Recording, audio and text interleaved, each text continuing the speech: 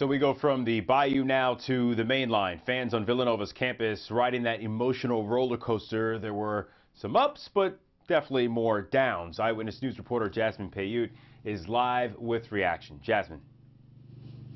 Don, things are quiet now on campus. This game not going the way students hoped it would, but they tell me they are still holding their heads high. From cheers.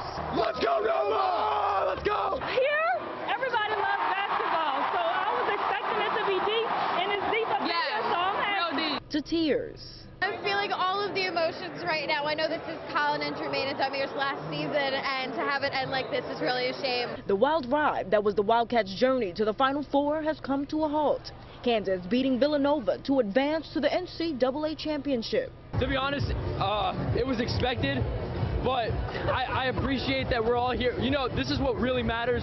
We're all here as a campus, win or lose, and we have each other's backs. Saturday in a gym filled with about 4,500 supporters, students watched with pained expressions as the Jayhawks held on to the lead. I grew up a Kansas fan, so this is like, it's bittersweet. I was about to tear up, honestly. Seeing Colin Gillespie cry, a little tear almost fell down my face, but they're just they work so hard, and I hope they're proud of themselves. And even though there'll be no more watch parties on Villanova's campus this year, students say there were no losers here. Absolutely. Final Four, only four in the nation. I'm happy we made it to the Final Four. It actually brightened my day up a lot. Because there's always next year. Still a good game. Still proud of the Cats. Proud to call myself a Villanovan.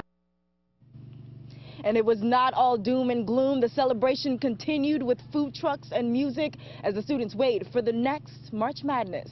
We're live in Villanova. Jasmine Payoute, CBS 3 Eyewitness News. Dom? Jasmine, thank you.